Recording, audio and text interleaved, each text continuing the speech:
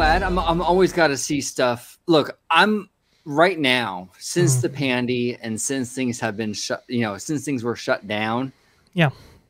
I've been nervous in regards to the reopening, in regards to like Disney kind of using the pandy as excuses not to reopen things ever again. Right. Basically, jolly trolleying things, right? That's what I don't want to happen. So I'm happy to see the monorail is back in business 100%. One thing that in terms of the in-park stuff that I really want to see back is the Red Car Trolley. Yes. The Red Car Trolley is vital to California Adventure. That adds so much kinetic energy and life to Buena Vista Street and Hollywoodland, and we haven't heard mum about that. That worries me. Now, I feel a little bit secure with it coming back because they actually spent the time to put the tracks through Avengers Campus. Obviously, they wouldn't spend the money if they were just going to get rid of the trolley altogether, right? Yeah, they won't spend a dime more than they have to. So I do feel eventually they will come back. But I got to say, I mean, I'd be lying if I said I wasn't nervous about the return of the Red Car Trolley. I want to see those return. I haven't heard anything about it. Yeah, nothing from any insiders. Nothing. No. At least with the monorails for the past few months, we've had some testing on the beams and what have you. We've seen Phantasmic testing or they're working on the equipment.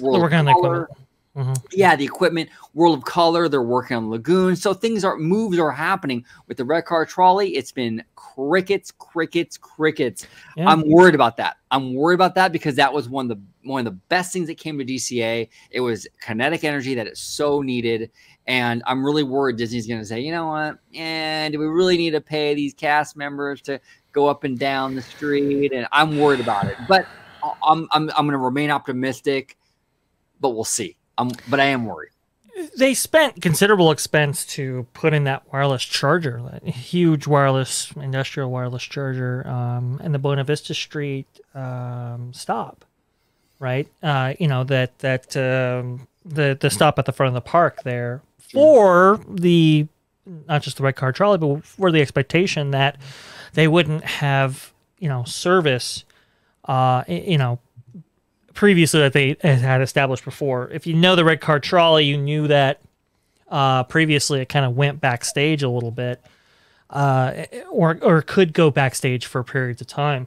And I think that allowed for that wireless charging, if I remember correctly, if I have that correct, I should say. And so when Avengers Campus was established, there is a pathway there for it to be brought out at the start of the day and the end of the night, but not cross those doors ever again to, kind of keep the integrity of Avengers Campus itself. And as a result, they had to put that wireless charging unit at the Buena Vista Street stop there. So they have considerable infrastructure to maintain the trolley. And it actually played a role in the kind of the Newsies show, didn't it?